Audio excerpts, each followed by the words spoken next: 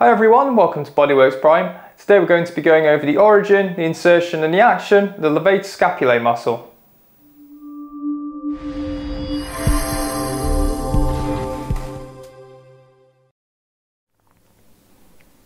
So we can see pictured here the Levator Scapulae from a posterior view.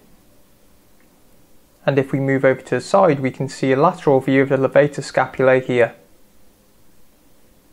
So the Levator Scapulae muscle is going to originate on the transverse processes of the cervical spine, specifically C1, C2, C3 and C4. And I've put a little picture in the top left here, and this is a cross-sectional view of one of the cervical spine. So it's looking down essentially on it, and the transverse process is this projection right here.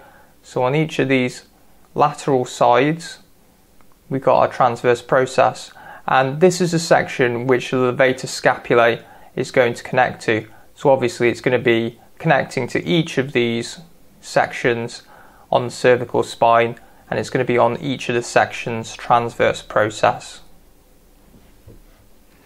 So moving back to a posterior view, we can see the insertion of the Levator Scapulae muscle right here. So specifically that's on the superior angle of the medial border of the scapula. So we're back again with the skeletal model. Let's go over the actions of the Levator Scapulae muscle.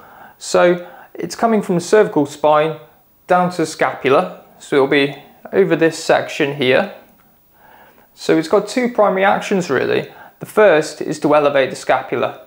So if I'm shrugging my shoulders up like this, my scapula is coming along for the ride, it's coming upwards as well. So that's going to be the Levator Scapulae assisting in that movement. Now as well, because it's somewhat on the medial side and the superior side, on this section right here, that's going to allow it to also tilt the scapula.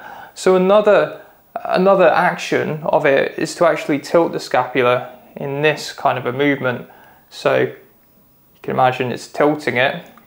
And as it tilts, that's going to lower the glenoid cavity right here. So the glenoid cavity is where the head of the humerus is sitting, and that glenoid cavity is going to be tilted. It's going to come down, move inferiorly, a little bit lower. So those are two primary actions of the Levator Scapulae muscle. If you enjoyed the video or found it helpful, you know which buttons to press. Press those buttons, it really helps out the channel. Thank you very much for watching everyone. I'll see you all next time.